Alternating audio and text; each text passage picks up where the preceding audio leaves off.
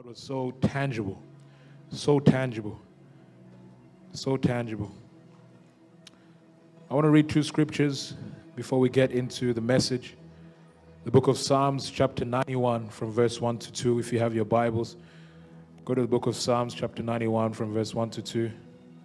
If you're there, say amen. If you're too lazy and you can't get it, look up in the screen, amen.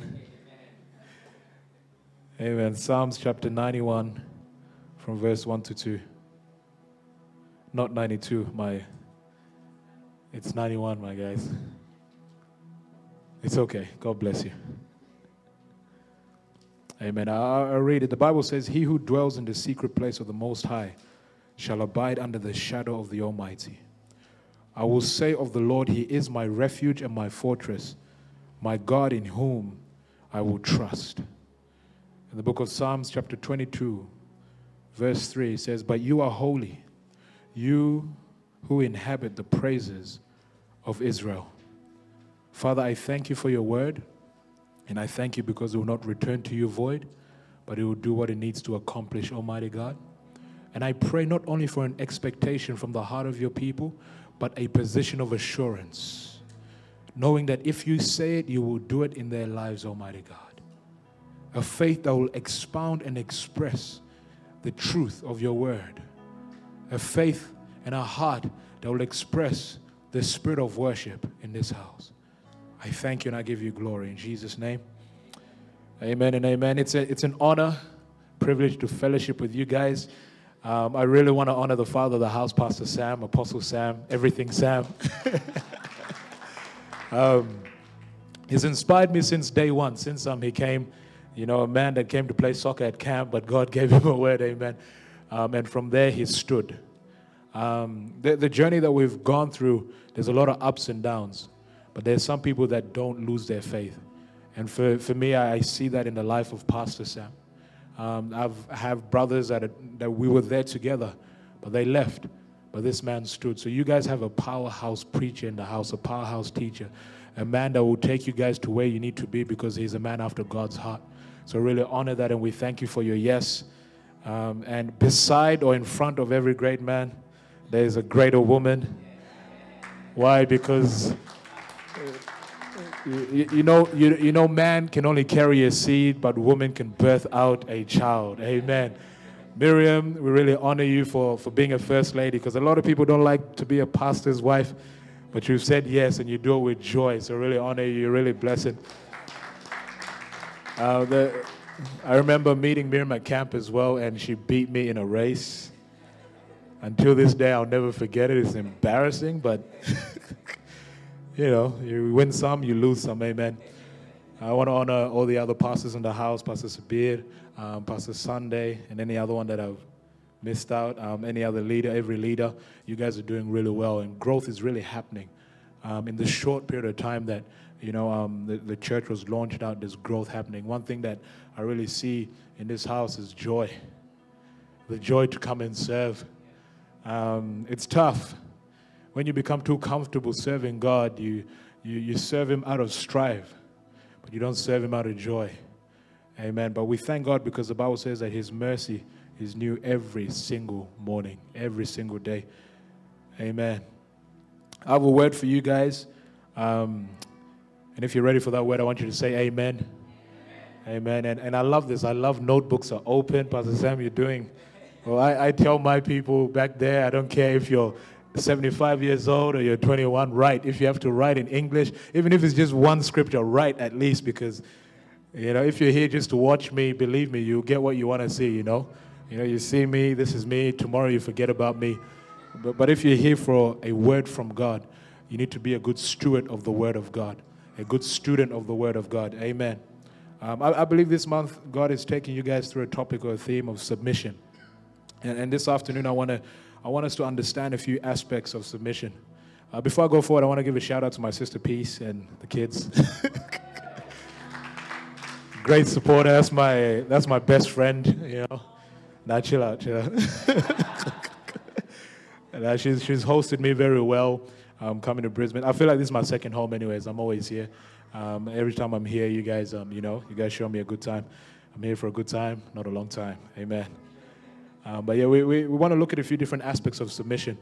And when we teach the Word of God, it's the best thing to teach. So to preach, people get excited, you feel the move of God. But before the Spirit of God even moves, it requires a word. We see that in Genesis. Before we should expect a move from God, we should expect a word. We should desire to run after a word, because the Spirit of God can do nothing without a word. Amen. So if you want more Spirit, get more word inside of you. Amen.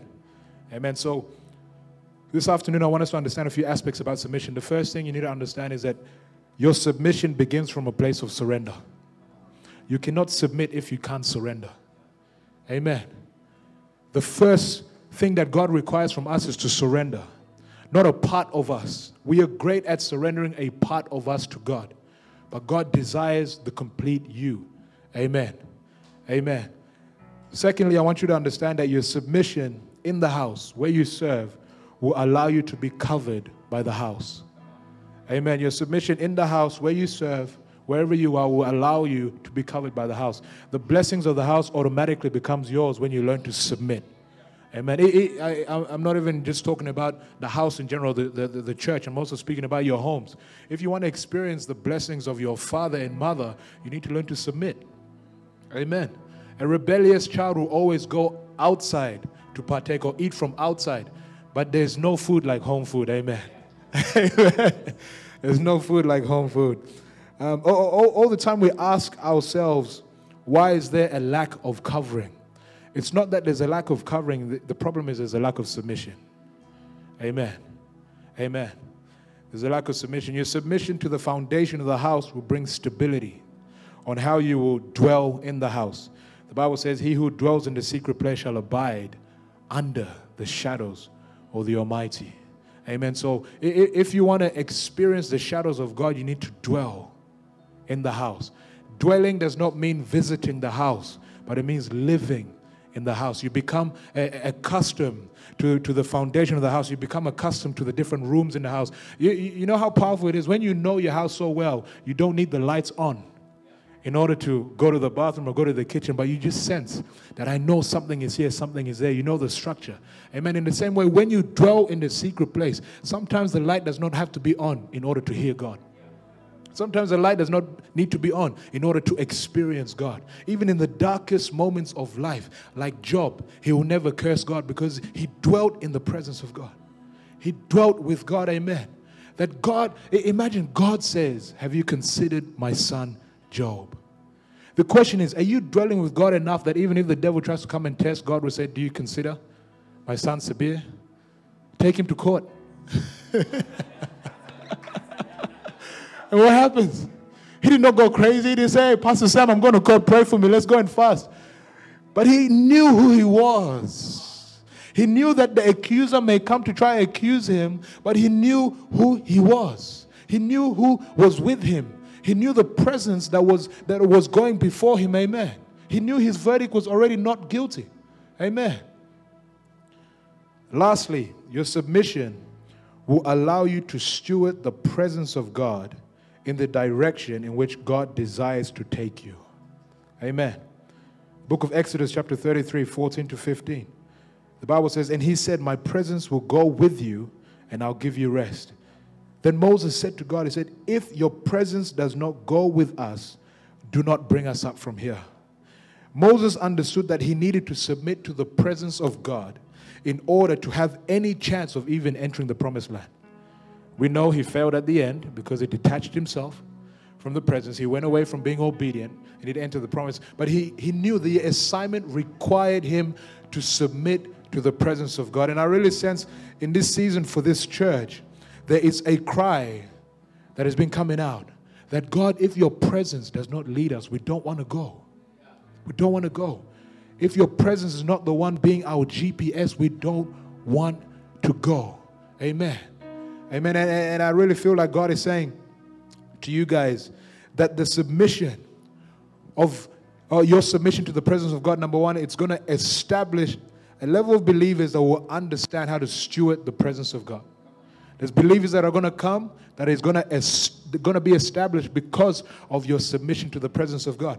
Amen. And secondly, your submission as a church is going to increase the capacity to allow God to inhabit you in fullness. Amen. Because the greatest nature of God is that He is a God of inhabitants. He loves to inhabit. The Bible says that what? He is holy. He inhabits the praises of Israel. Amen. God created the earth so He could inhabit in creation. He created you so that He could live in you. Amen. Amen. And he designed praise and worship. He designed, because His desire for us first was not to really work, but it was to praise Him, to worship, to walk with Him in the garden. Amen. And He designed that so that He can inhabit the praises of His people. And I want you to understand that your praise is simply this. It is the person you raise up above you. Your praise is the power that you raise up above you. Your praise is the presence that you raise up above you. And when you posture yourself, submitting yourself under this power, this presence of this person, you allow this power, this person, this presence to influence you. Amen. God inhabits us to influence us and infiltrate through us. Number one, He influences our image to make us to look like Him. And number two, He infiltrates our likeness to be more like Him. God's initial desire is that you look more like Him first. A lot of us want to do things for God, but God says, hey, you need to look like me first before you can do the things that I want to do. Amen. As soon as Adam and Eve exchanged their image, their birthrights, God said, you know what? Go out of my presence and go and labor. Amen. They started to do what God did not design them to do first because they exchanged who they are. They exchanged their identity for the enemy. Amen. But God had to restore the image through Christ. So now every time we actually do things, God does not see us. He sees Jesus Christ. Amen. Because Jesus Christ is an intercessor. Amen. He restored our image. The word inhabits can be broken into two words, which truly dictates God's role and our role. It's broken up in two words, in and habits. God stewards His presence by simply being present in a vessel, in you. That is what God desires, to simply be in you. His work is done. After the seventh day, He said, I'm done. Now I want to be in you. I want to be in you so I can work through you. Amen. He wants to be in His creation. He wants to be in your plans. He wants to be in your ideas. He wants to be in your destiny. Amen. The moment you take God out is the moment you remove the responsibility of God to move in your life. You say, God, I can do it by myself. The moment you take Him out, the moment you want to do something and you don't consider God, even praying for food, it's very, very important because you're saying, God, I want you to be part of this meal. Amen. But me, I forgot. I forget so many times. But the moment you take God out from the simplest plan, the moment you say, God, let me take the wheel. And then when you're about to crash and you say, Jesus, take the wheel. And it's like, yo, where were you from the beginning? Amen. Our role in stewarding the presence of God is found in our habits. Habits, our spiritual habits, our emotional habits, our physical habits. Amen. You will know a person by their habits. You know their end results by their habits. A lot of us will say we have dreams. We want to get to this place. We want to be big CEOs, big businessmen. Just look at their habits. What time do they wake up in the morning? Does it align to their vision? If you want to know a man is a man of vision, look at their habits, their daily habits. Because it's the incremental daily habits that will, build you up to the end goal. Amen. Amen. So how can we define habits? A habit is, through dictionary, not the Bible, a habit is a settled or regular tendency or practice, especially one that is hard to give up. When a habit gets in you so much, it is hard for you to give up. It's a part of you. Let me ask you guys a very simple question. Who struggled today to brush their teeth? No one, right? You don't even think about it. It's innate. It's in you. You wake up and you're like, yo, I need to brush my teeth. Amen. It's not something that you really have to struggle with or think about. It's natural. And just like brushing your teeth, there's some habits that need to be automatic in your life. There's some spiritual habits that need to be automatic. If you are still in a place where you're struggling with prayer, you haven't made it a habit yet. If you're in a place where you're still struggling to read the Word of God, you have not made it a habit yet. Amen. Amen. And I want to give you guys a few habits. Take what you can take. Leave what you don't need. But once you capture these habits, God is going to cause you to be so full of His presence that He will trust you. He will trust you. You know, we trust God so much, but God needs to trust us as well. Amen. So the first habit is H, which is honor. It's a habit of sowing a seed. Amen. Sabir already spoke about it perfectly, but I'm not here to speak about money. Every time we think about a seed, we limit it so much to money that we don't understand that our giving is beyond money. Amen. If giving was all about money, we don't need Jesus Christ. God should have just gave us $1 million. But He knew if He gives you something materialistic, you lose it easily. Because a lot of us, our habits of spending is crazy. Amen. If we all had $1 million right now, by the end of next year, some of us are back to where we are. Amen. Amen. But our giving is beyond that. Our giving is beyond materialistic. Our giving is more intimate than it is materialistic. Amen. There's a simple principle here. A simple equation of honor. Honor equals multiplication. Whenever you read a scripture in the Bible, whenever honor is mentioned, after that we see that there's multiplication or addition after honor. Amen. In the book of Proverbs chapter 3 from 9 to 10, the Bible says, honor the Lord with your wealth, with the first fruits of all your crops. Then your barns will be filled to overflowing, and your vats will flow over the brim with new wine. Honor equals multiplication. Honor equals sustenance. The Bible says in Exodus chapter 20, verse 12, honor your father and your mother so that you may live long in the land the Lord your God is giving you. When you honor your mother and your father, there's long life, sustenance. You are sustained. Amen. Ephesians chapter 6, 2 to 3. The Bible says, honor your father and mother, which is the first commandment with a promise, so that it may go well with you and that you may enjoy long life on the earth. The biggest debate will be, do we honor our parents that are not really being parents to us? But it's not saying honor a good or a bad father. It simply says honor your father or your mother. It's the principle that's important here that you need to learn. It's not what we honor. Rather, it's who we honor. That is important. The honor that is due first is an honor unto God. That's why the first commandment is always honor the Lord your God. Amen. In Deuteronomy chapter 6, verse 13, honor the Lord your God, worship Him only, and make your promise in His name alone. You honor God first, and you honor His nature of being omnipotent. God is everywhere at the same time. He's omnipresent, He's omnipotent, He's the almighty God. Amen. He's the all-knowing God. He created all things through Him for us. Amen. So whenever we sow a seed, the potential of that seed is in its fruit, the fruit that it bears, right? But the power of the seed is not in the seed actually, but it's in the one who created the seed. Amen. Amen. So our honor is not unto a seed. It's the honor is not the act that you do, like Sabir mentioned before. It's not the act of sowing that proves your honor. The Bible says that they honor me with their lips, but their heart is far. If it was about the acts that we do, believe me, there's some people here that do the most for the Lord. But the question is, where's your heart? What's the position of your heart? Because you can do so much, but if your heart is not with Him, He will not say, good and faithful servant. He will say, I don't know you. But He say, but God, look at what I did. But God will say, who are you? The honor should be attached to your identity more than your works. Amen. Amen. Our honor is not unto our father and mother first, but is unto God. Amen. The habit of honoring is not to gain. So I'll preach about the congregation, and then I'll get to the pastors and then everyone else. You don't honor Pastor Sam to gain anything from him. Amen.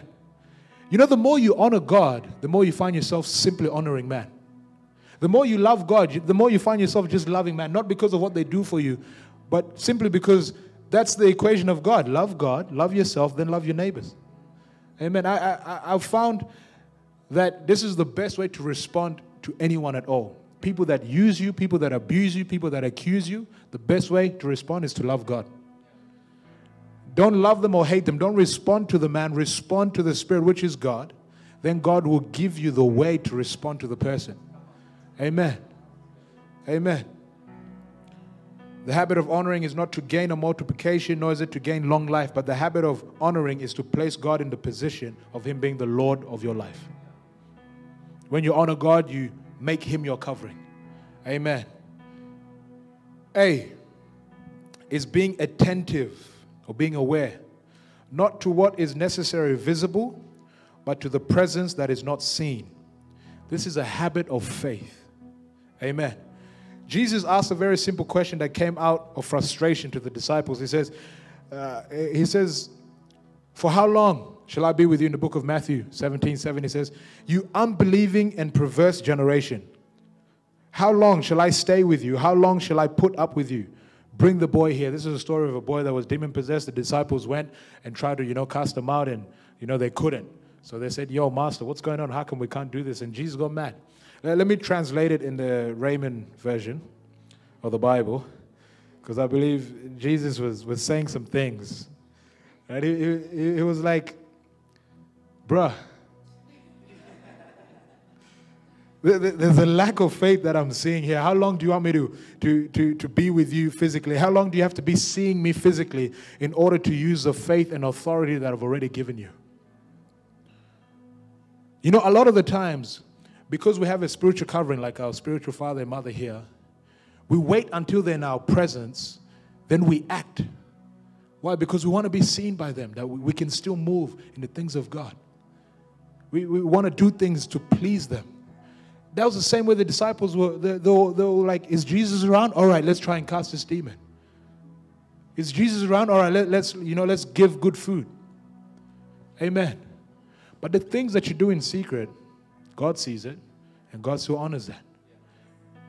The honor that you give should never be in front of people. Or I should say this, the faith that you show should never just be in front of people.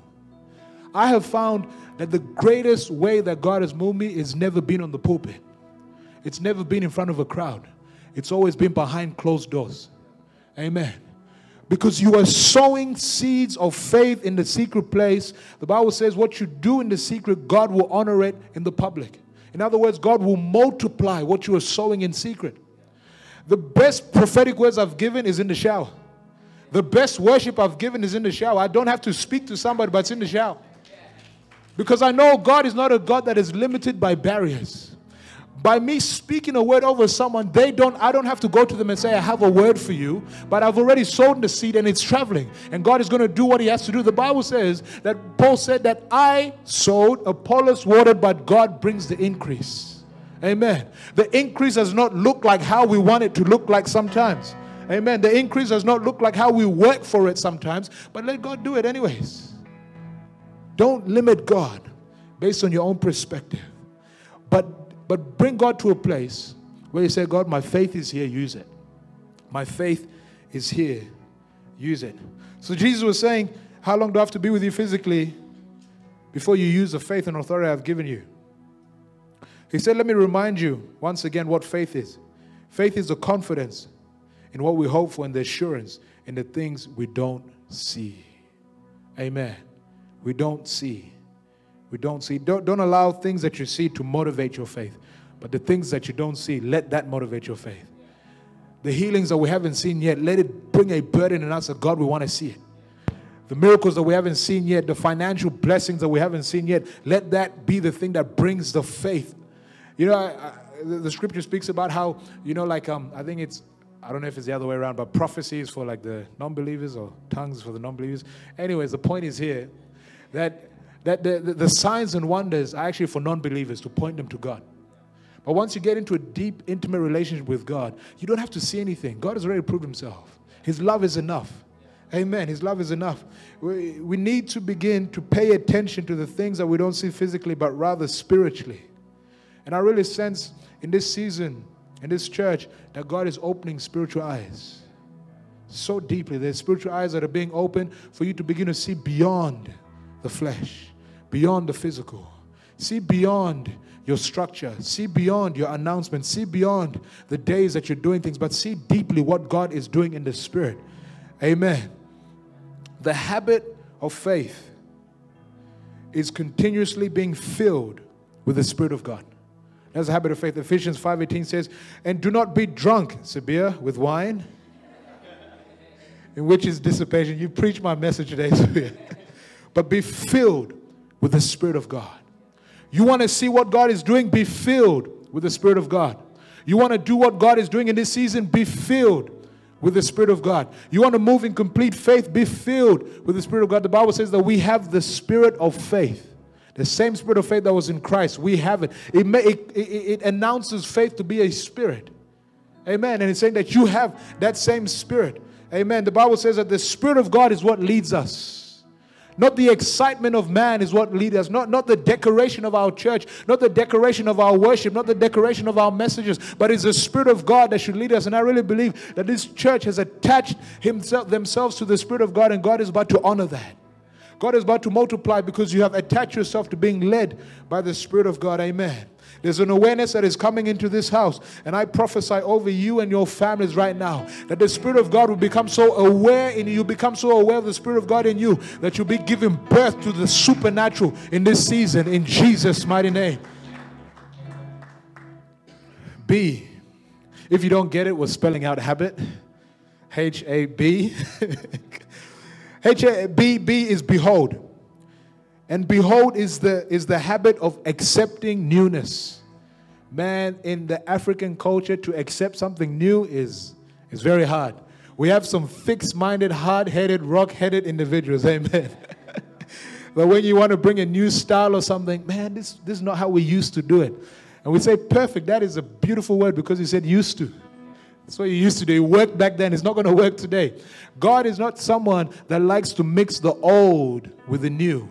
Amen. He's not someone that wants to say, oh, focus on the old. He says, consider not the old things. He says in Isaiah chapter 43:19, behold, I will do a new thing. He's saying, I will do. God is in constant business of still moving. He's still working. I will do a new thing. Now it shall spring forth. Sometimes we feel like the new thing is going to come from above, but do you know things spring forth from underneath? From your foundation, from your submission. Amen. Springs forth. Shall you not know it? It will even make a road in the wilderness and rivers in the desert. To behold is being able to let go of what is old and begin to hold on to what is new. When you begin to let go of the pains of the wilderness, I know a lot of you guys are in a wilderness season, but God is saying, let go of the pain of the wilderness. Let your perspective be shifted. So from I'm going through a wilderness season to I am in this wilderness season, but I'm in this wilderness season with God. Amen. Amen. Shadrach, Meshach, and Abednego, put us in the fire. Even if God does not save us. A lot of us say, God save us. They said, even if God does not save us, we will still worship Him. The worship was not defined by how God will save them or not save them, but the worship was defined by how they loved God. Amen. Amen. You want to see new things in your life, just love God. Love God. Love God. Don't wait for Him to rescue you. Wait for Him to love you. And I got good news from you. For you. He loved you since, 2023 years ago? He loved you since then. He loved you even before Jesus came. Before you were even in your mother's womb. Whoever that child is, they. Did I say he? She? They. She's loved by God. Even before the parents are going to love her. God loves her. That is what sustains us. That's why God says, honor your father and mother. Even though they don't love you, God loves you.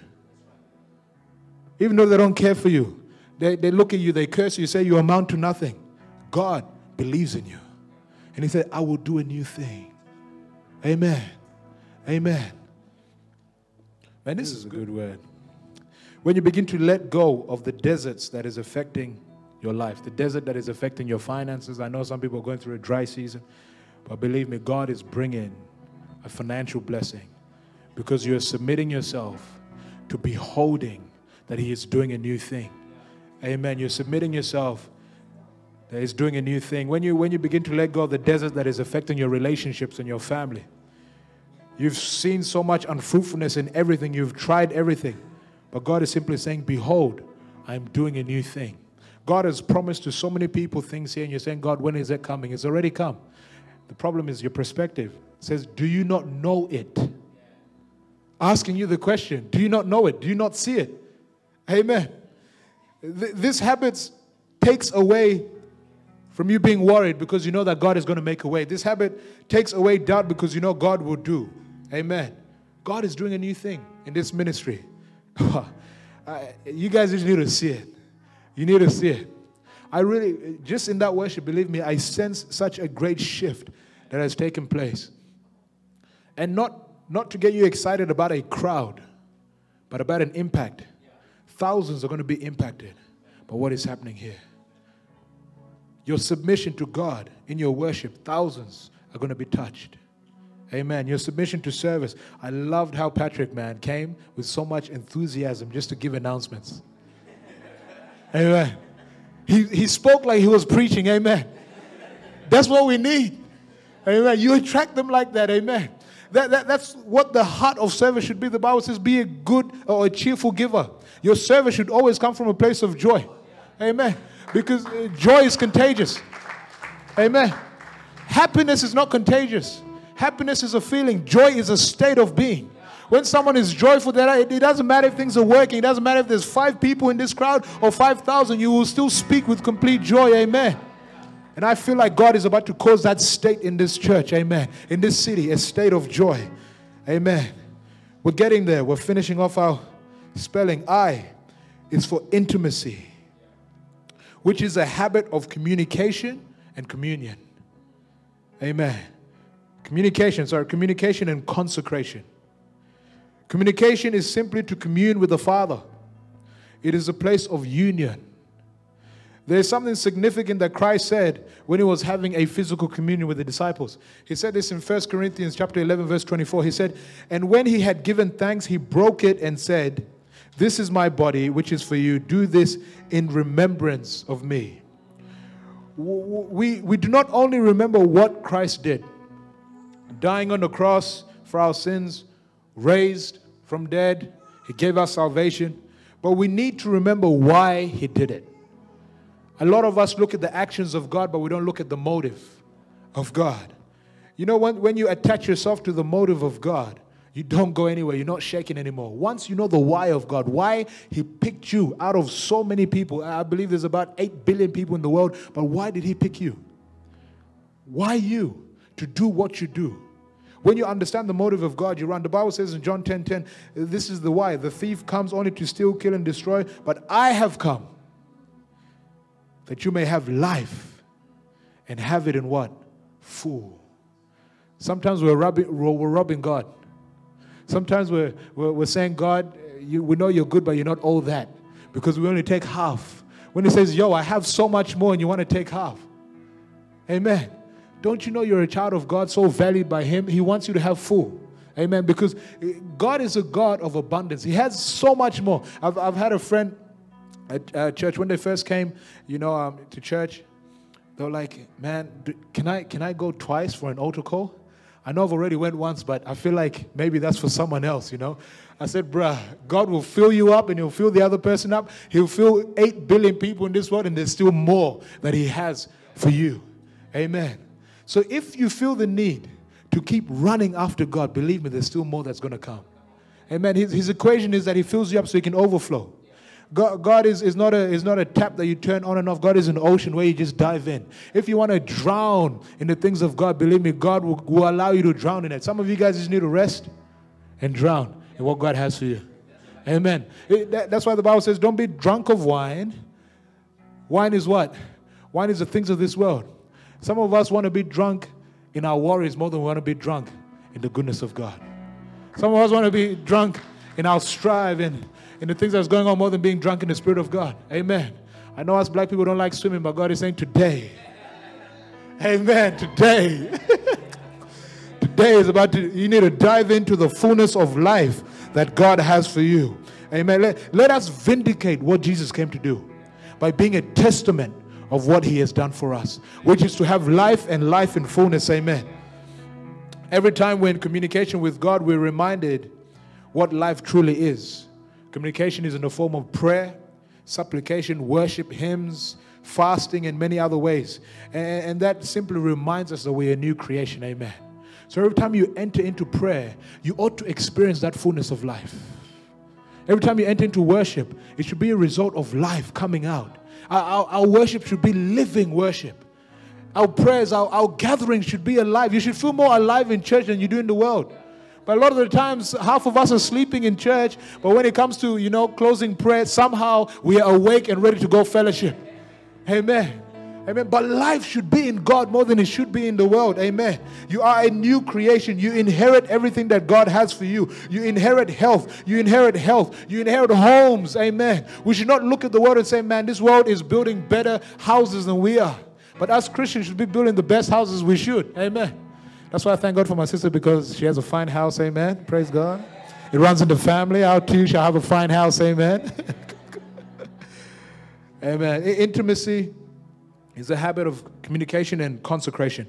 Consecration means to be set apart. And I feel like God wants to simply remind us as Ascendant Church that we've been set apart. We've been called for the greater calling. Not the calling of the old, but the calling of new. Not a mediocre calling, amen. We don't have to conform to how people are moving, but let us continuously being transformed by how God is moving in this season. Your intimacy will cause you to walk with Him. Even if you have to walk through the valley of the shadow and death, you will not fear, but you continue having faith. Amen. T is for testimony, which is a habit of proclaiming and declaring. Amen. It proclaims the victory of God. Revelation chapter 12 verse 11 says, and they overcame him by the blood of the Lamb and by the word of their testimony. The only thing you have to remind the devil when it comes to warfare is the blood of the Lamb and the word of your testimony. Amen. And they did not love their lives to death. It declares that God has the ability to do it again. That's what testimonies do. Where we see in the book of Matthew chapter 14, 35 to 36, the Bible says, and when the men of that place recognized him, they sent out all that surrounding region, brought to him all who were sick, and besought him, and that they might touch the hem of his garment, as many has touched, were made perfectly whole. The question is whether these people get this revelation that you can touch the hem of Jesus' garment. Well, if we read 2 chapters before, they realize that there was a woman that had a testimony. She was the woman with the issue of blood. And she said, if only I touched the hem of Jesus' garment, amen. A testimony is not only a word of knowledge, it's not only a word of wisdom. A testimony is not only a recount, but it is a prophecy. Every time you testify, you're prophesying. Amen. When you testify, you're not telling us only about the victory that has happened to you, but you're telling me that the God that moved through you can move through me. Amen. So we should always be running and testifying. I think the word is here. Don't shut your mouth anymore. Don't let anyone stop you from sharing your testimony. Even if we've heard it 1,000 times. We have those people in church, amen. Those crazy people that always want to come and say, I have something. And a lot of us are saying, oh, here we go again. But at least they are prophesying. But you're closing your mouth and saying, oh man, maybe my testimony is not good enough. You saying your testimony is not good enough, you're saying your God is not good enough. Amen. But I know my God is good. I know my God is good and He's good always. Amen. Do you know the reason why God will appear to someone and say, I'm the God of your fathers, I'm the God of Abraham, the God of Jacob, the God of Isaac, is because He wants to remind you what He has done in their lives. He can do it through you. The Old and the New Testaments are simply testimonies of what God did. Amen. They are recounts of what God did. And I believe there's a newer testament that is happening right now in our season. Amen. That is a testament of the Holy Spirit that is moving in this place. Amen. God is saying that He will do it again. So God wants to say to you this afternoon, have courage, be bold, and become loud. Amen. Go back on Facebook Live, that person that stopped going. And that person that hasn't started and God said, go. Wherever God has told you to go, speak your testimony. Go. Speak your testimony. Be bold. Because I've realized that people don't have to respond on your life saying, I'm touched. But a few years later, you hear someone say, yo, I did not know you, but you said something. You said a word, and that word transformed my whole life. Amen. I spoke over someone's life about some, in the prophetic, I was just speaking, and it was something about, get jasmine oil randomly. It's hard to get jasmine oil anywhere. I said, get jasmine oil, go and anoint your house. And they're like, jasmine oil. And this person, good steward of the word, again, because I don't know what I'm saying, but they received the word and they said, God, what is jasmine? They went and researched, and they realized that you can only order it, special jasmine oil. And then they said, okay, I'm going to order it. Then God said, no, don't order it. 8 months later, they go to Adelaide.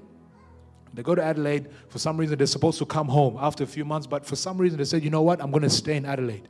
I feel like God has caused me to stay. They moved from where they were. They moved to another place. And they were speaking to this lady. And this lady, randomly, just speaking to them. And in that moment, while they're speaking, I call her, and she doesn't pick up. I call her, she doesn't pick up. And when I was calling her, the same time I called her, the lady said, this tree that we're looking at, this tree is a jasmine tree. And this jasmine tree can be made, you can make jasmine oil from it. And she said, what? And God said, this is the word that I spoke to you 8 months later. Sometimes the seeds that you've sown years ago, you may have given up on them. But God does not give up on the seed that is sown. God values every seed that is sown. Amen. Have courage, speak. And I believe there's a testimony that's about to pioneer a prophetic move in this house. The testimony that Sam got from God pioneered him to this season. And there's testimonies that are coming now through every person that is here. Attach yourself to the move that God wants to do in this house. And believe me, God is about to do it again in so many people's lives. Amen.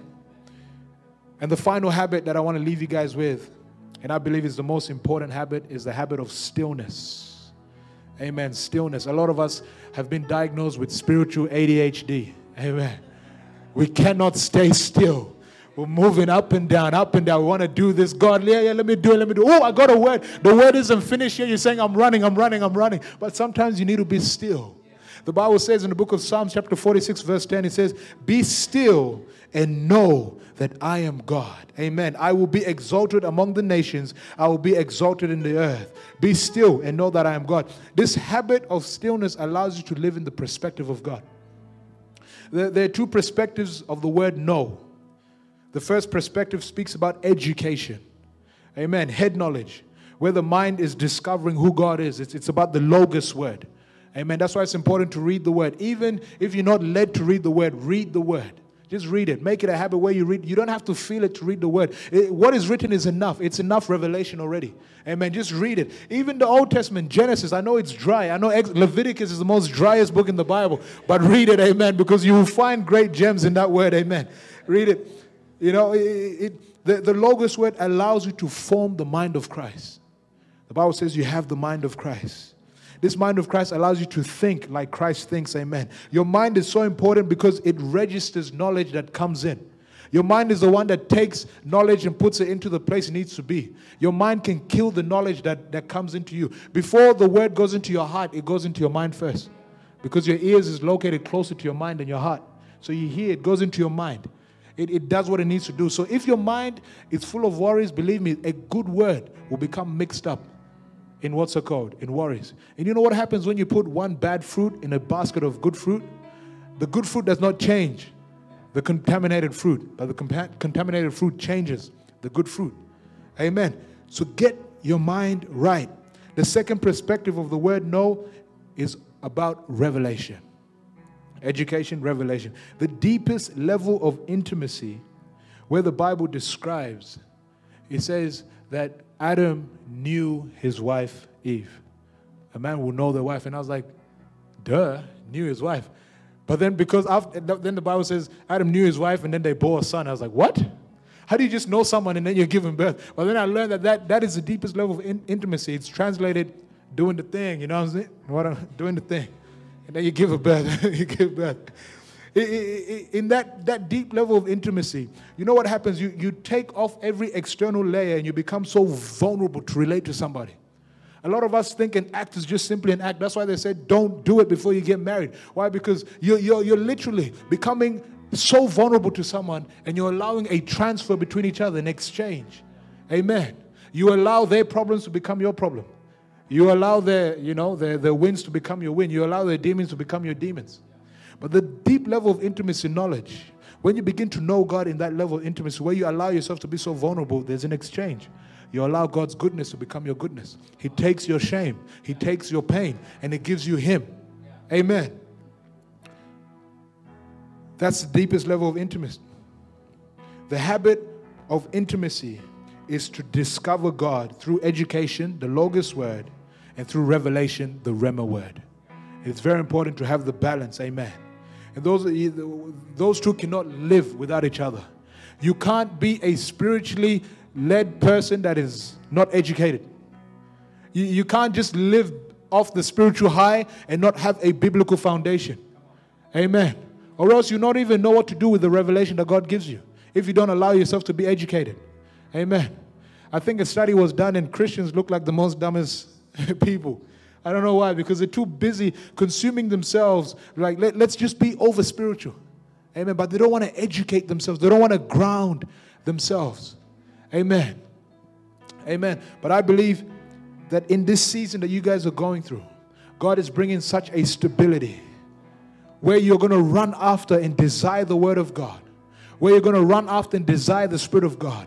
God is bringing a deep, divine, spiritual, habited people. Amen. God is bringing an open, it's almost like he's opening a basket and saying, let me fill you up. It's almost like He's opening a vessel in each person and He said, I'm going to pour you out because you have put in the right habits to allow me to fill you up.